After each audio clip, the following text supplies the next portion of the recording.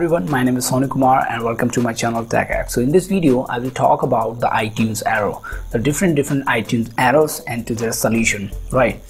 So the first main problem is that when you restore IPSW through iTunes, so you face a different types of error. For example, let me tell you, error number 4013, which is a hardware error. If there is a error related to iTunes which is 4013, it means that hardware error in your device. But if you talk about the software based error, network based error, right, when you restore IPSW you face a lot of error. So if you face the error, so you find the solution on YouTube.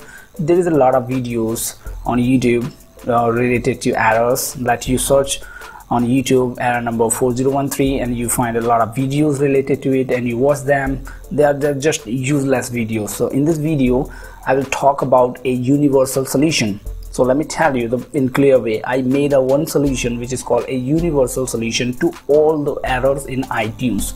Okay, so let me start how we can do it. First of all, you need to have the latest iTunes. Just disable the antivirus, no need of it. Okay, so you need a latest iTunes, and let me show you the version of my iTunes, which is 12.7.3.46, which is the latest, and I'm using a 64-bit operating system, and also I'm using a 64-bit exe for iTunes, right? So when you restore IPSW, you face a problem, errors.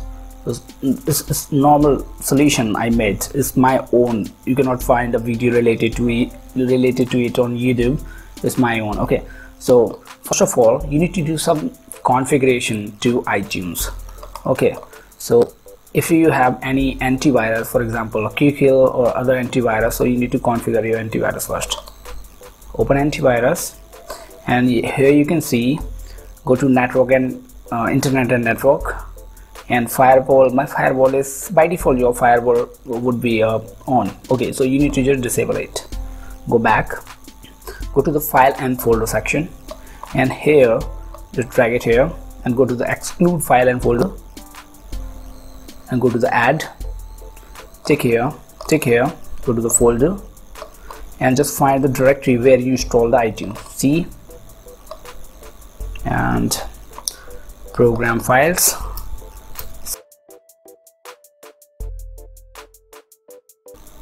Okay, here double click here and just check this include subfolder, because I want to allow this subfolder.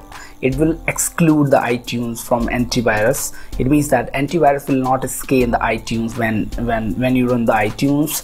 The antivirus will not scan the iTunes, so it will not check for the DLL files which is inside the iTunes directory.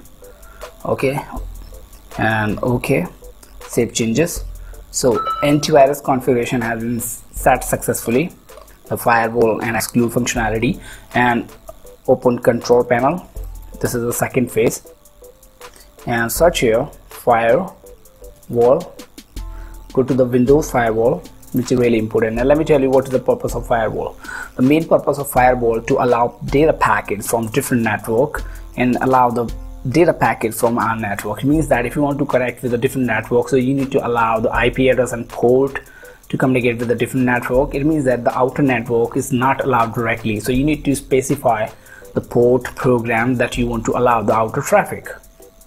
Go to the allow an app feature through Windows firewall. Go to the change setting, and here you can see I have AHMyTXE, Apple Push Service, which is private and public, both network are allowed here.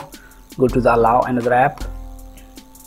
What I'm going to do here, I'm going to add my .exe extension, which is for iTunes, and simply just browse here and go to the desktop, search for iTunes. Yeah, here we go, and open it, add it. The iTunes is already in the list of exception. Okay, so means that in Windows firewall the iTunes already listed. So, and if you're not done it, so you need to do it, otherwise don't worry. Okay, just add. My iTunes is already add, so don't add it again, and okay, and go to the advanced setting, which is really important. Here we can inbound rule. Inbound means that internal traffic, internal rules, and outbound rules, I mean the outer network, and this is called local network here, or whatever you can call it. Go to the new rule, and I want to allow the program, means that if I allow the iTunes all the data packets will not be filtered by the firewall.